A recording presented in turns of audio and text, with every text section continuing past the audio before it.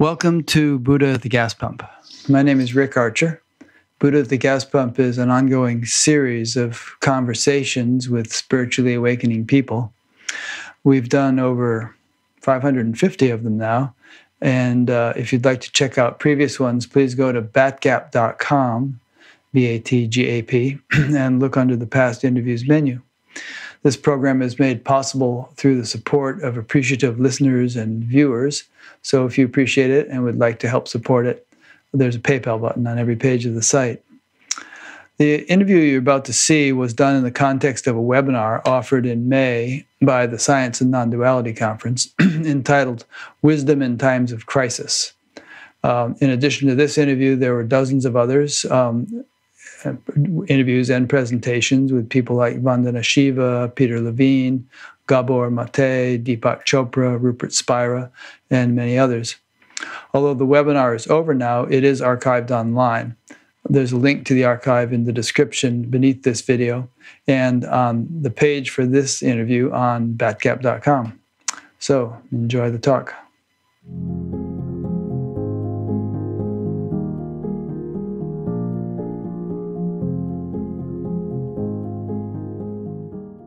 Welcome, everyone, to the Wisdom in Times of Crisis online event, where we explore and reflect on the challenges and opportunities this unique time is offering us. My name is Rick Archer. I am the host of the Buddha at the Gas Pump interview series. My guest in this hour, this session, is Sally Kempton. Sally teaches tantric non-dual wisdom from the heart of the Kashmir Shaiva tradition. She is a master guide to the experience of awakened Kundalini and is known for her ability to apply esoteric wisdom to the issues of our lives. In preparation for this interview, I listened to an interview that Sally and I did about 6 years ago, and we covered a lot of ground. It was good stuff. So if you enjoy this and would like to hear that, go to batgap.com and go to the past interviews menu, and there's a search page where you can search for, just type in the word Sally and it'll come right up. So in that interview that we did 6 years ago, Sally and I talked a lot about the sort of the subtler realities of creation and how those interrelate and interact with the more obvious level that most people are familiar with.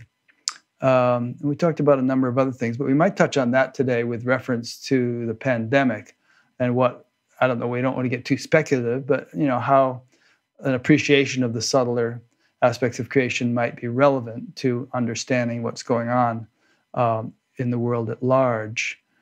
There's also some interesting thoughts we can get into about the fact that, just about everybody listening to this has been on spiritual retreats.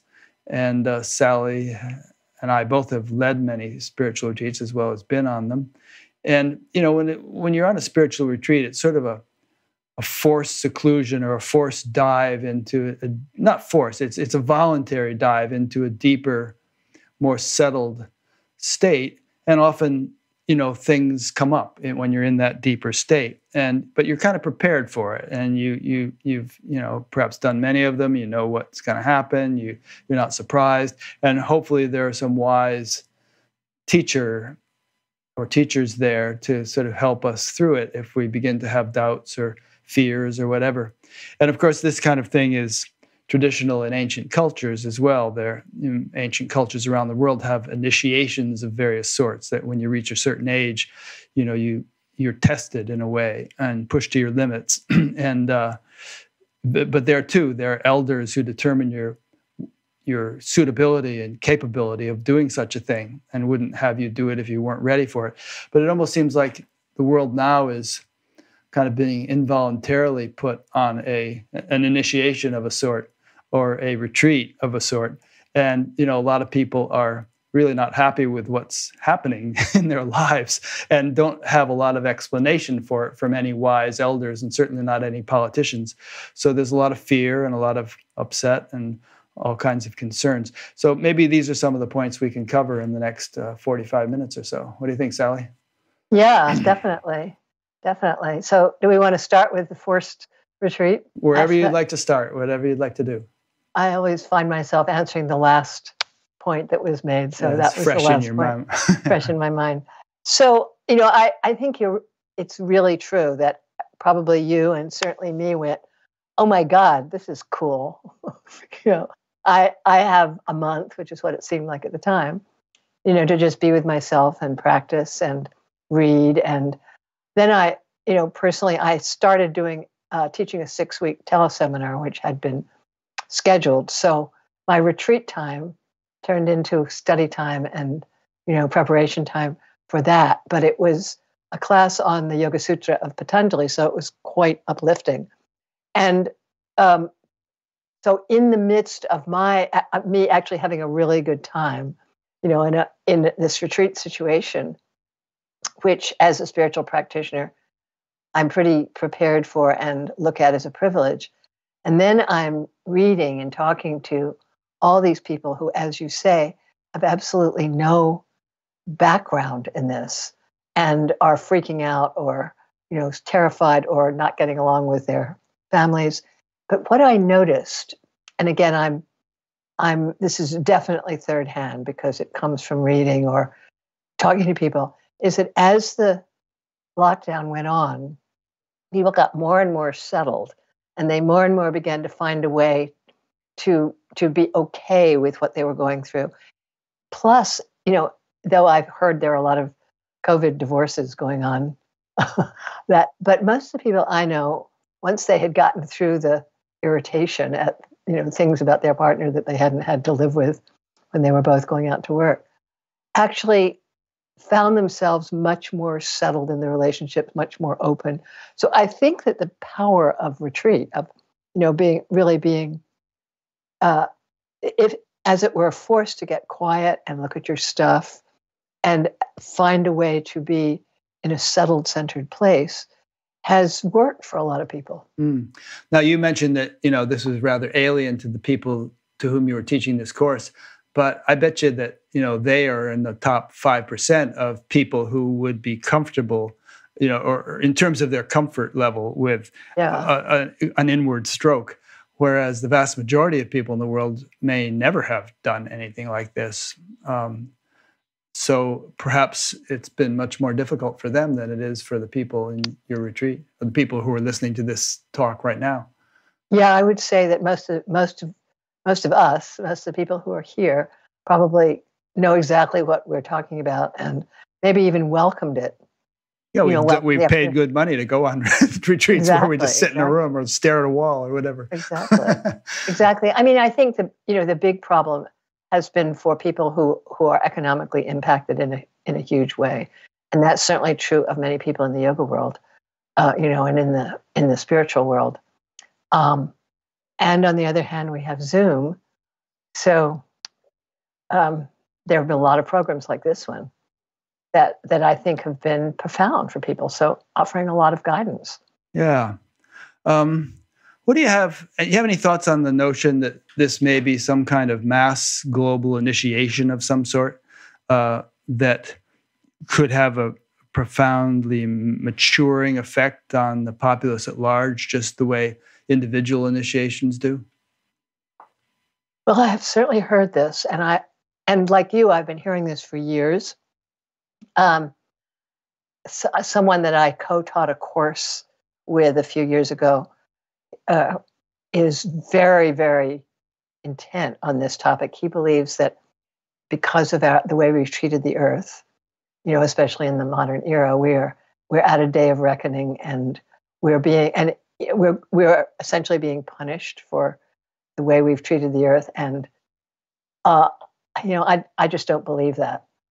So, but what I do feel is true, and I think we've talked about it before, is that those of us who've been practicing for a long time, practicing since the 70s, and feeling the energy that has, intensified on the planet in the last 30, 40, even 50 years, definitely can feel that there's an intensification of certain trends that have to explode one way or the other, and that for people who have done practice, who have an inner focus, who are able to kind of smooth out the currents of craziness in their minds, this can be a powerful initiation.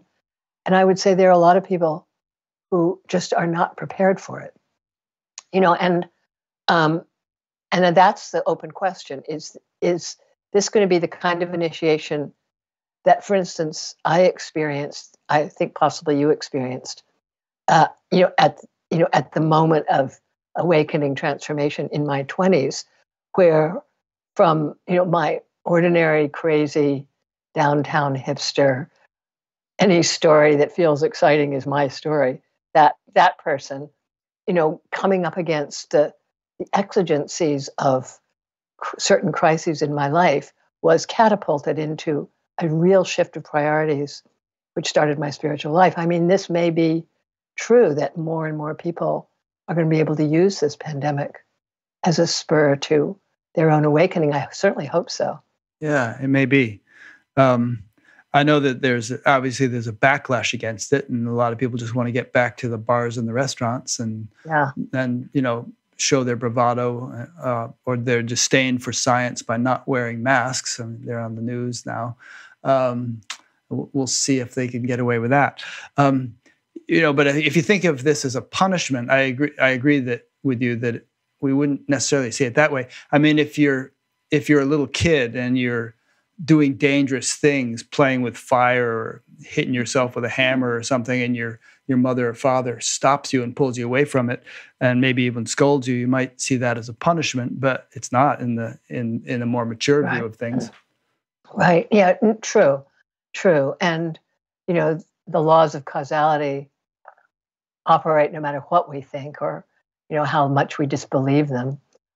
That there are certain causes and conditions that just happen naturally. So, I mean, there's no question that we've despoiled the earth, and perhaps in some ways innocently, perhaps in some ways, with some form of exploitive malice. So obviously, there are consequences to that. And go ahead, continue. Yes, go ahead. So at this point, it seems less significant to me to think about how this happened. I mean, we know what we've been doing. We know how we've been treating the planet and each other. We know how fragile our systems are. Some of us have been saying this for years, so it's not a surprise. And we knew that there were going to be serious consequences, and we've been seeing them. Wildfires and earthquakes and tornadoes and hurricanes, and now this. So the question is, as I'm sure it is for you, is okay, now what? I mean, what do we, as people who regard this life as an opportunity to wake up and cultivate awakened states, how do we handle it? And then also without critique, because everybody's on our own journey, and we're all where we are in our journey, and we all approach this from different levels of consciousness, so to speak. How do what do we do to help people when they're scared and unsure, and they're either looking at this as, if they're religious, as a punishment, or are just feeling like victims of circumstances which they then want to blame on whoever they can find to blame it on? I mean, what do we do about that? Do we just opt out of that, and work on our own consciousness, or is there something that we can do that will be helpful, in a material way? I mean, that's a question that concerns me. Even though I do truly believe, is perhaps the wrong word, but I do truly have the experience of the power that a clarified mind can have on the whole field. So, I would say that at the very least, our dharma is to keep our minds as clarified as possible, and that itself is helpful. Yeah, you and I were talking about that a little bit yesterday, and we were talking about some of the conspiracy theories that have been flying around, and that it seems that so-called spiritual people are as much into them as anybody else is. These theories don't discriminate. Right. And we discussed it with reference to the idea of clarity. And you mentioned a Sanskrit phrase from the Yoga Sutras, Ritambhara Pragnya. Right. And why don't you define that phrase, and maybe perhaps we could discuss that in this context a little bit. Sure. So the Sanskrit word pragnya, there's another word for it, pratibha, which means intuition. And intuition, a very high level of intuition, a very clarified level of intuition that basically comes online for most of us when we have cleared out the samskaric bank in meditation. The storehouse of impressions. The storehouse of impressions, right. In the Yoga Sutra, they have a number of wonderful Sanskrit words that are actually great to use because they're kind of like Sanskrit. Sanskrit is a language that's very specific about inner psychological and spiritual states. So a samskara in that tradition is the impressions that are left by your habitual thoughts and actions. And then deeper than those are what are called vasanas, which are, the word means fragrance. They're the underlying tendencies that form our character. And beneath that is the storehouse of as if we accept reincarnation, that we've been, the backpack that we've been accumulating for perhaps lifetimes, and certainly for this lifetime. So pragnya, which is the innate intuition, the wisdom, it's intuitive wisdom is a good name for it. The wisdom that belongs to all of us, that's present in consciousness itself, and which can discriminate easily between what's appropriate, what's inappropriate, what's correct, what's incorrect, what's worth paying attention to, what's not worth paying attention to, and above all, what's going to take us towards that state we call enlightenment, for want of a better word.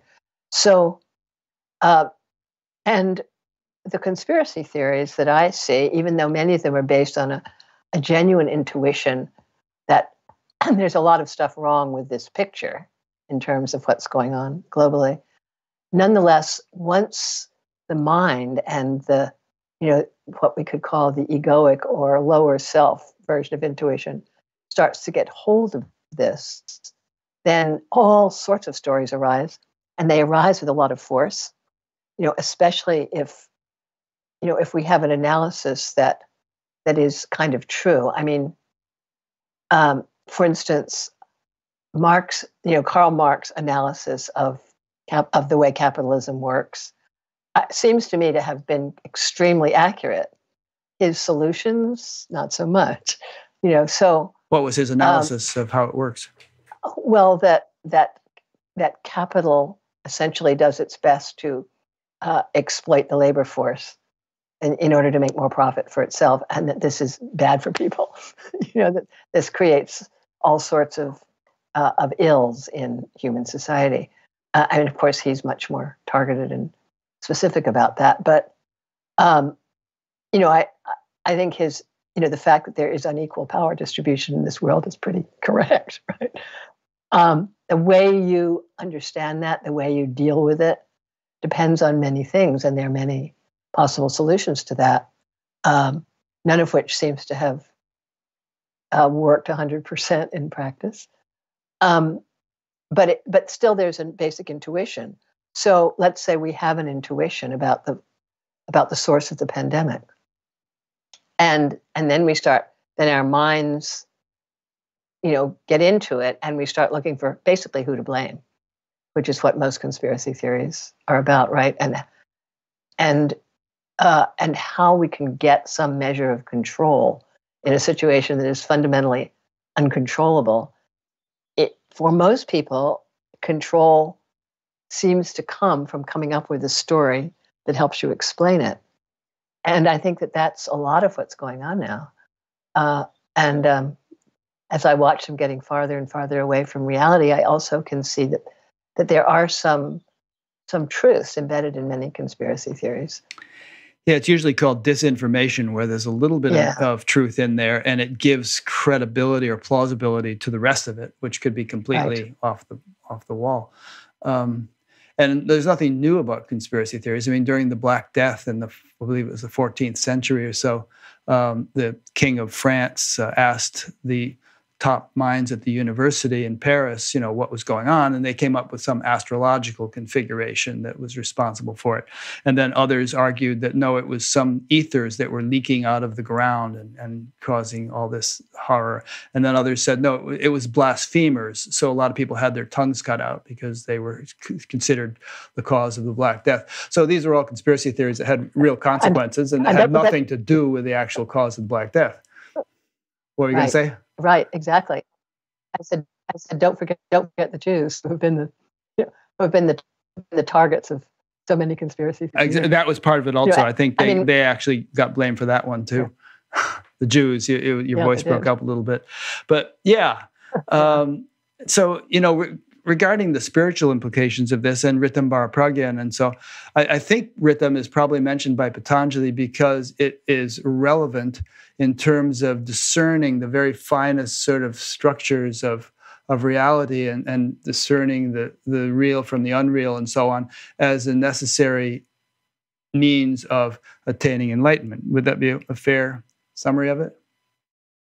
So the word Rita means something like right. It has the same root as right, the same root as righteousness, and it refers to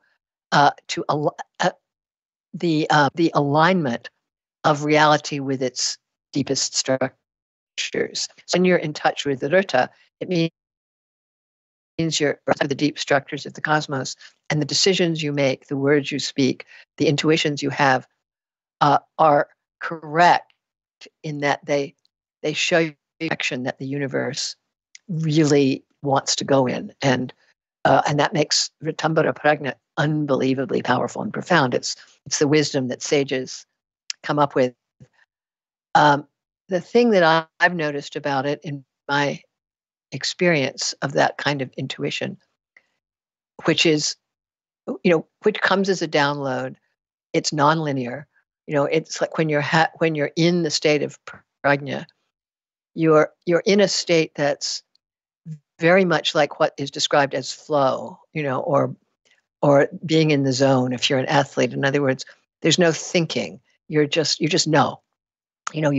You're acting on pure intuition, and it's correct. And the thing about playing tennis is that it's correct because the ball gets to the right place and your opponent can't hit it back, right? I mean, there's a very concrete feedback system in athletics or music. In intellectual understanding, the feedback is much more subtle, and often doesn't come immediately. So what can happen is that someone can get a download, because we all have prajna, and yet the mind can be so unclarified. The intellect can be so full of stories that it interprets that that wisdom, that download of wisdom, according to the stories. And then you can say anything. You can start a new weird religion. You can blame the Black Death on the astrology or on blasphemers or Jews, or on democratic governors. So discerning your own prajna from your bullshit is it's a very subtle task. Yeah. So I like that phrase in there, alignment with the deep structures of the cosmos. And, that to me would, if we had to define enlightenment, would be a pretty good definition right there, or at least a description of one outcome or result of it. And so, that sort of knowledge, that sort of capability should be of great importance to people who aspire to awakening or enlightenment and so on. Now, ironically, what often happens is people start to hear all these different theories. I mean, I have friend who claims to be awakened and to have gone through the whole Kundalini process and to its completion and so on and so forth. And, she sent me something a while back that, well, there is no virus, and it's just this sort of, it's the effects of 5G, and it's all just this plot to get us all vaccinated, because there's going to be some kind of magic dust in the vaccines, which is going to enable them to control us. Yeah, I've heard that one too. Yeah. So, but the ironic thing is that, spiritual truth is kind of subtle and it's hidden in a way. And so discovering it is a lifelong process of, getting attuned or, unearthing something which is hidden. But all these conspiracy theories also allude to hidden stuff. There's the Illuminati and the secret government and Bill Gates, whatever Bill Gates is supposed to be up to, and all this. So people kind of conflate, I think, the hiddenness of spiritual reality with the hiddenness of the things that all these theories allude to, and they imbue them with greater legitimacy than. But and I don't know. You and I were talking about this yesterday. We were both starting to rant a little bit, but it's concerning because we both care very deeply about spirituality and spiritual development and so on, and I, at least, and perhaps you, see this as a pitfall or a trap that can waylay people, perhaps sometimes for years, and that also has real-world implications in terms of how many people are going to get sick, and so on. Yeah. The real-world implications worry me a lot. I do think that as we both know, your spiritual awakening can be hijacked in any number of ways by whatever belief system or whatever karmic baggage you have, or whatever story you want to tell yourself, or where your ego gets tweaked by the powers that arise. And the Vedic literature is full of stories of people's spiritual evolution getting hijacked, and then they fall to a great depth, and then they have to retrace their steps over umpteen lifetimes and all that stuff. Yeah, and we've been those people, I'm convinced. Probably so. I don't think either of us would be doing what we're doing if we hadn't, been through this process over and over and over again. Forgive me, all of you who are watching and listening and don't accept the idea of reincarnation, but just take it for a moment. So yeah, there's so many ways that our awakening and our intuition can be colored by whatever is going on in the mind. And the big takeaway that I've gotten during this process, and it's not new because it's been present there in my field for a long time, but because there's such a sense that we're running out of time, we don't have a huge amount of time, and of course, I'm reaching an age where in the normal course of life, I don't have a lot of time. So the necessity for clarifying your intelligence and your discernment, it's actually we kind of desperately need to do that now. Yeah. We can't afford to be deluded. And so the question is, for me, the question was, how do I use this lockdown? The fact that all of my in-person workshops were canceled, so I have the entire summer to myself to, and rather than filling it up with lots of online events, how can I use it to really cure the delusions that I still feel subject to? And I think that's absolutely the gift that this can potentially give to people like us. What are some of those delusions that you feel you're subject to, and what are you doing to cure them? Me personally? Yeah. Well, the basic idea that the way other people think about me is determinative of how I should feel about myself, which is one of those lingering delusions that very hard to get rid of. The idea that that I have time, the idea that I can sort of lollygag around in my meditation and allow myself to ruminate because there's always tomorrow, which I think for many of us is especially those of us who I sometimes say I'm a professional spiritual person. My entire life is about my spiritual practice. Either I'm doing it, or I'm teaching it, or I'm writing about it, or I'm talking about it. And, whenever something deep and subtle becomes professionalized, or becomes part of your daily structure, then it gets, I can't think of a better word at the moment, it gets kind of tainted by your personal ambitions, by what the culture is telling you is acceptable. And it becomes harder and harder to think for yourself. And so for me, the delusion is that I'm trying to cure, to work with right now, is to really understand what in the wisdom that I've received from my lineage and the other lineages which I honor, what in this wisdom is true, and what in it is simply culturally determined, and how can I actually receive the guidance that I'm getting from what, for want of a better word, I can call my soul, and compare it to what the texts say and what my guru said. And, how can I find the truth moment to moment without being constantly derailed by what I would like to be true, or what is a fun thing to believe, or what will make me more acceptable to my peer group.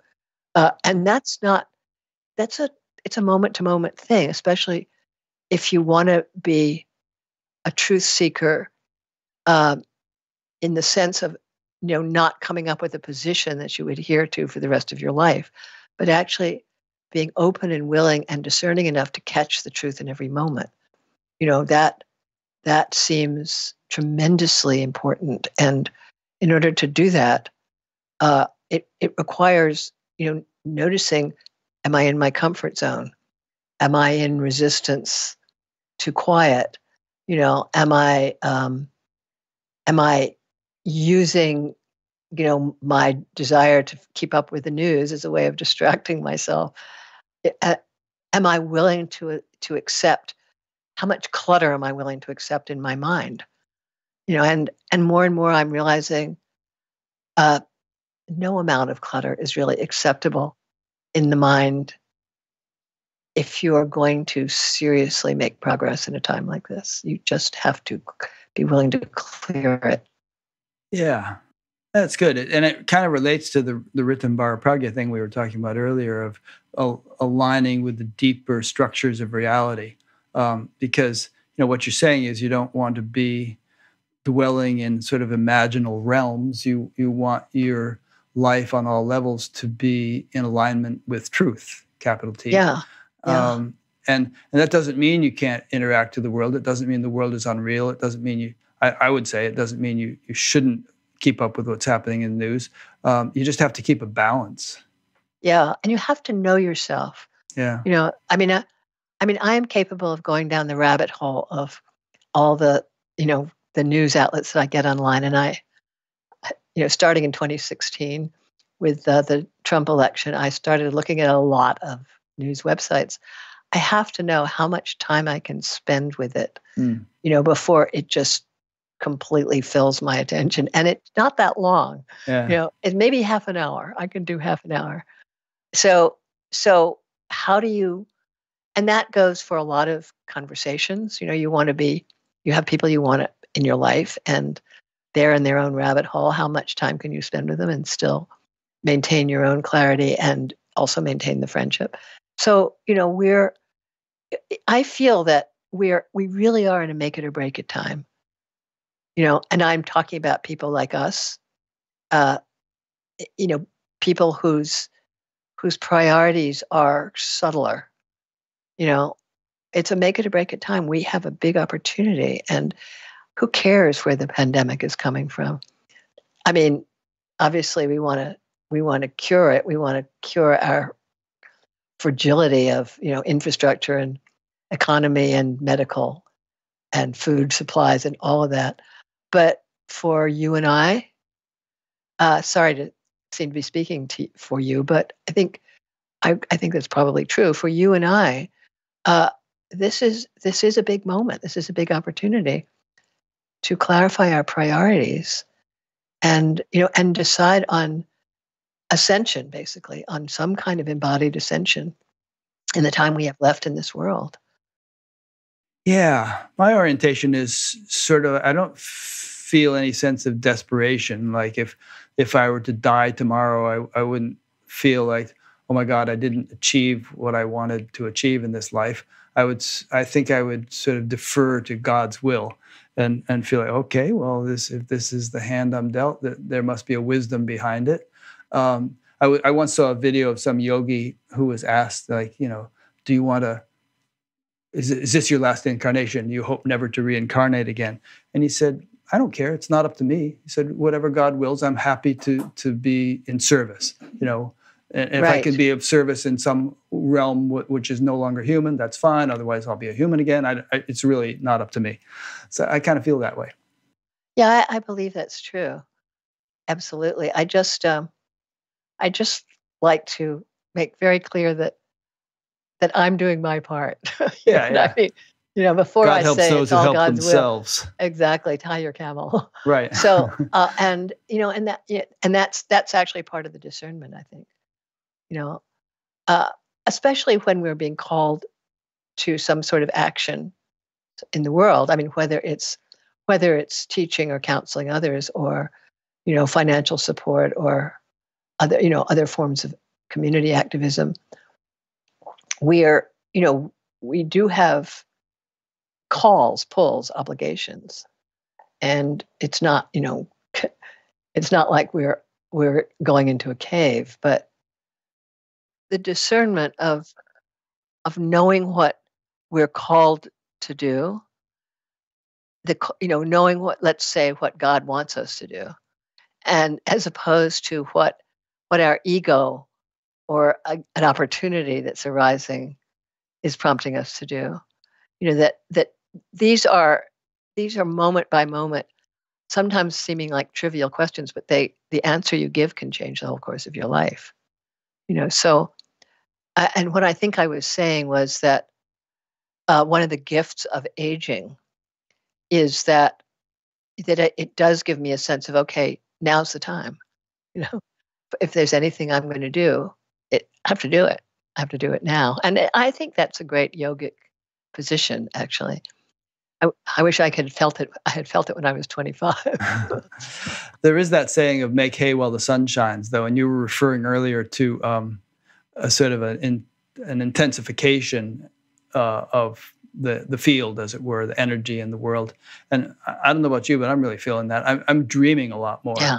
It's quite entertaining, actually. I'm just having these, really quite creative, vivid, interesting dreams. But I think I heard some doctor on television saying that's because everybody was sleep deprived, and so now they're dreaming more because they're sleeping more. But I wasn't sleep deprived, and yet there's this greater sort of enlivenment somehow happening, which I find quite enjoyable. But in any case, make hay while the sun shines. I think this is a time when people can evolve very quickly, and so take advantage of that.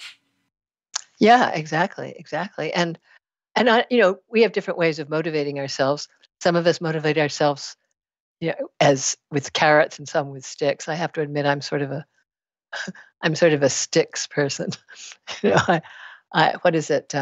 NLP says you're moving towards or moving away. So, I think that the pandemic is pushing us. It is actually pushing us to make these kinds of decisions, and that's part of the meaning of it, I would say, from a human point of view. Yeah. I mean, on every level, globally, culturally, economically, societally, and certainly spiritually. One thing I said in the introduction is that in our last interview 6 years ago, you and I spoke a lot about, you had just written a book actually about sort of the Mahashaktis or something. And we spoke a lot about the subtle levels of creation and how those are every bit as real as the obvious levels of creation. It's kind of like you could think of the electromagnetic spectrum, where I heard an analogy that if the entire electromagnetic spectrum were the length of the Mississippi River, visible light that humans can see would be like several centimeters somewhere around Hannibal, Missouri. So that's true of, but I think we're talking not just about the electromagnetic spectrum, which includes X-rays and gamma rays and all that, but something different, another dimension where there are subtler levels of creation, grosser and subtler. And most people, it's like a frozen pond where you just see the ice on the surface. But there are some people who are like divers with wetsuits that can sort of dive down through the ice and explore all the deeper levels of the pond. And some people live that way, incorporating all the depth of creation within their awareness. And when they do, if they do, they find that those levels of life are just as full of forms of life as the gross level. They're just not flesh and blood biological life. They're made of subtler stuff. So, let's touch on that for a little bit. And do you have any speculation whatsoever as to, what those realms, how those realms might relate to or be relevant to what we're going through on the obvious surface level of life these days? Well, there's a whole, as I know you know, there's a whole conspiracy theory based on the idea that there are subtle beings, sort of dark force beings, who are messing with us. They have different names. So, I certainly, I have to say, I do feel the ways in which different subtle energies affect our field, and I don't think that's untrue. So, and we often don't know what those energies are, or even what the energies that we're aware of in groups of people, or when we meet another person, we're often not aware of the quality of the energy that we feel around them. So, I think from one point of view, it is possible to feel that there's attention being directed at the human field of consciousness from beings who come from different subtle realms, and that some of them are trying to help, trying to awaken, trying to guide, and that some of them are trying to create mischief. As I believe it was the mother of Aurobindo who wrote a lot about this kind of thing. She was asked a question about, are there dark forces in the universe, which Aurobindo certainly believed there were, and she clearly believed there were. And she said, yes, but rather than thinking of them as evil, think of them as mischievous. In other words, many of these so-called dark forces mess with our energy because they can and because it amuses them, not with necessarily malevolent intent, but certainly not with benign intent. So, that's one perspective, which comes from a woman who had really done a lot of inner work and had a lot of direct experience. My own experience with subtle forces is that I feel profound forces of grace in the universe. And, I talk about them as goddesses. I remember the comments on that interview we did. There were quite a few comments about, this is Hindu pietism. Why do we have to listen to this? This is not non-dualism. In fact, it is non-dualism, of course, because a truly non-dual perspective recognizes that there are, as you said, so many energies in the universe that we can't be aware of from our perspective, and which are contained within consciousness. Non-dual doesn't mean there isn't any variety or diversity. Exactly. It just means that all the variety and diversity is, in its essential nature, oneness. Right. But the oneness doesn't negate the multiplicity. Right. And from a deeper, or let's say a more personal perspective, one of the non-dual Shaiva views that I very much trust in, and that I've experienced, is that this whole universe is inside us. So there is nothing here that is not, including, you and I are inside one consciousness. I'm in you, you're in me. The pandemic is in us. So, what that means, how we work with that, how we sort that, is kind of mind-blowing.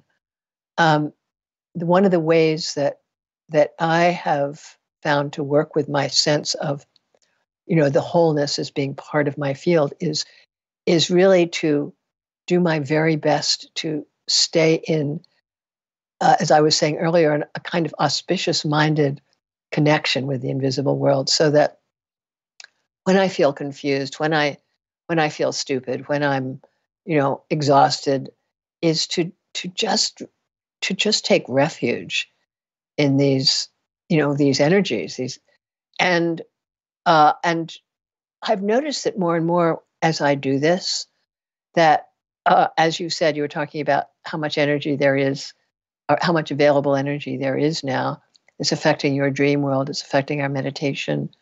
A lot of my old friends who've been doing practice for a while have kind of secretly confessed to me that despite all of this, they've been feeling blissful during during lockdown. And me too. So there's a huge amount of grace that's surrounding this field, and I think it's very helpful to consider how we can tap into it, in as hopefully as non-dual a way as possible, so that when we pray to Christ, we're not asking that Christ only come in to help his followers, and let everybody else die, or whatever the fundamentalist view of that is, but just to begin to open ourselves to the recognition that that your consciousness and my consciousness does contain the wholeness, and that whatever method we find to spread benign energies through that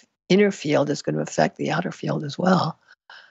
Yeah, you said something like that earlier, that we continuously radiate an influence, and if we are awakening in our own consciousness, in fact, if we're feeling bliss, we're radiating bliss, and so we shouldn't feel guilty about it. We're actually helping to uplift everyone by helping to enliven the field in a positive way.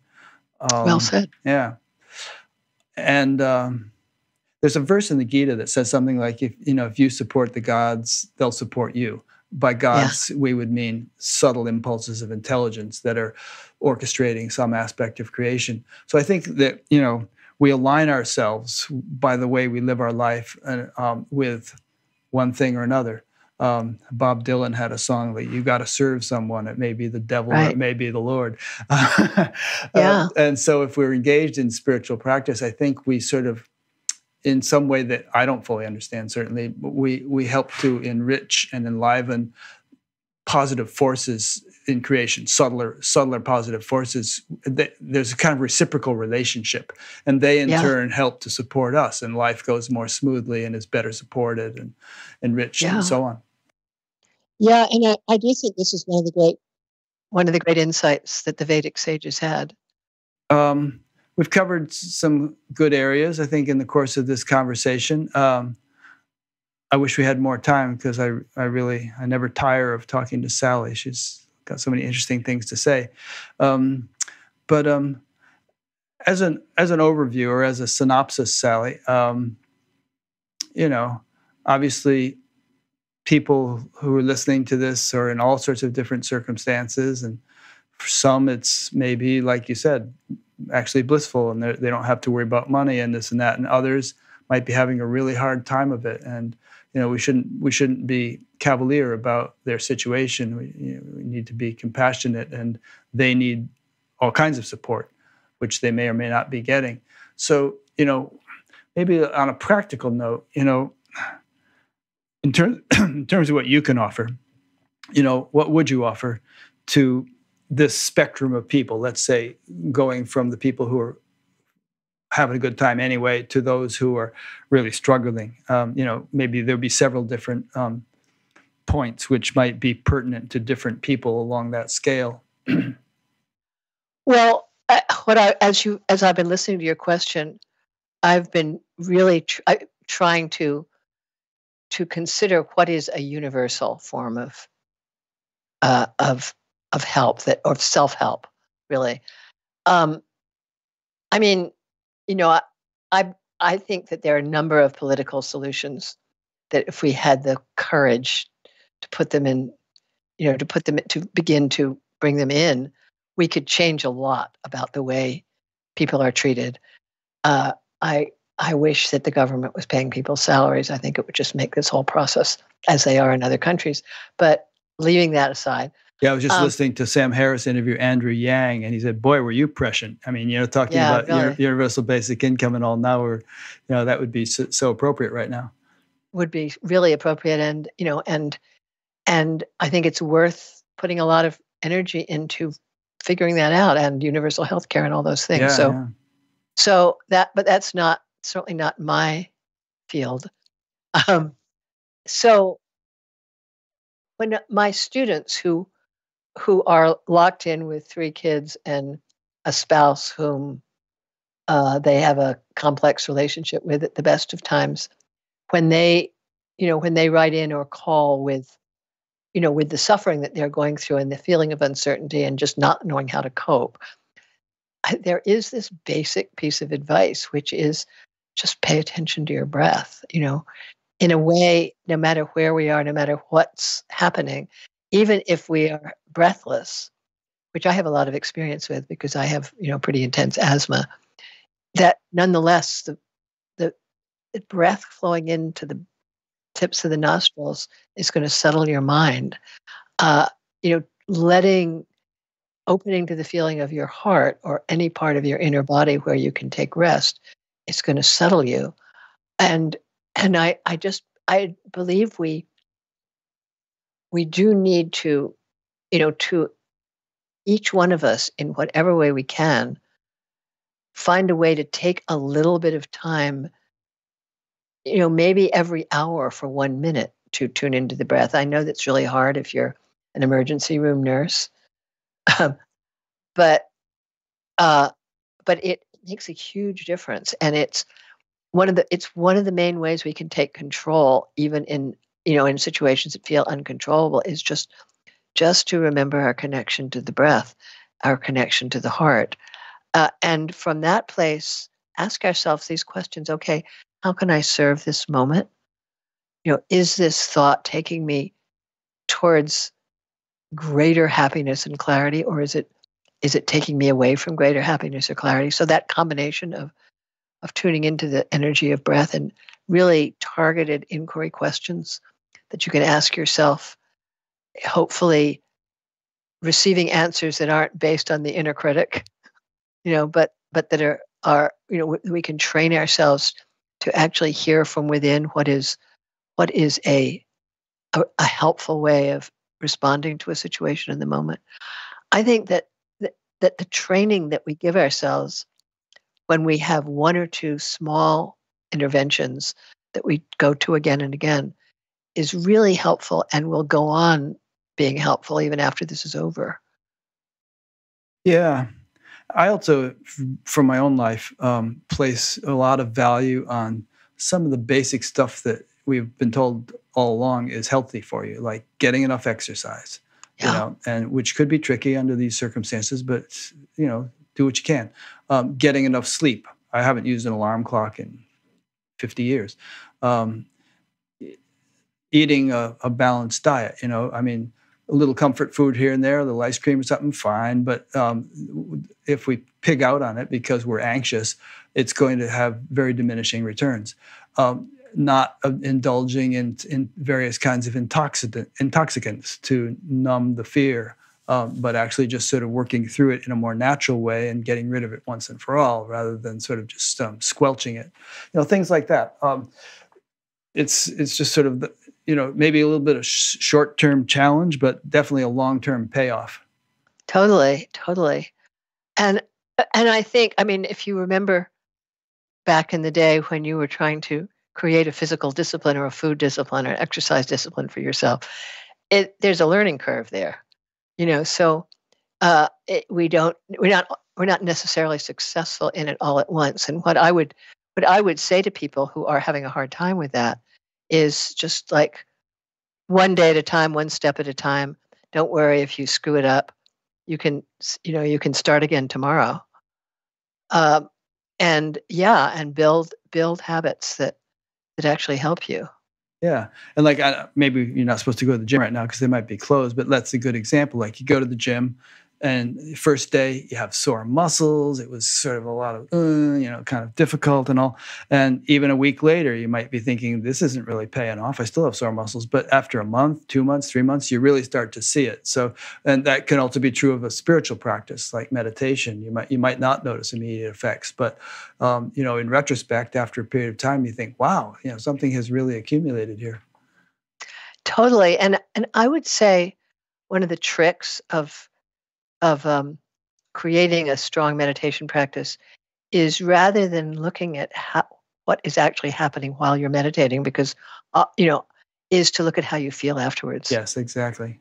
Because even if if your meditation's full of thoughts and and ruminations and doesn't feel like you've meditated at all, the chances are that you're going to come out and you'll feel different because something will have been cleared by the mere act of sitting there and fielding your thoughts. So, as a form of hygiene and self-care, it works even if you don't think it's working. Yeah. And a lot of times the clearing itself isn't a lot of fun, because it's Right, somewhat right. disruptive. It's like you're running a vacuum cleaner. It's noisy and, commotion, but then, the house is clean, once you've done it. So, Yeah, like that. yeah, yeah, right on.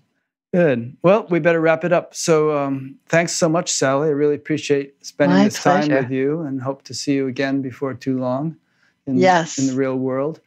And thanks to those who've been watching this interview and I hope you've been enjoying this conference. Namaste. Namaste.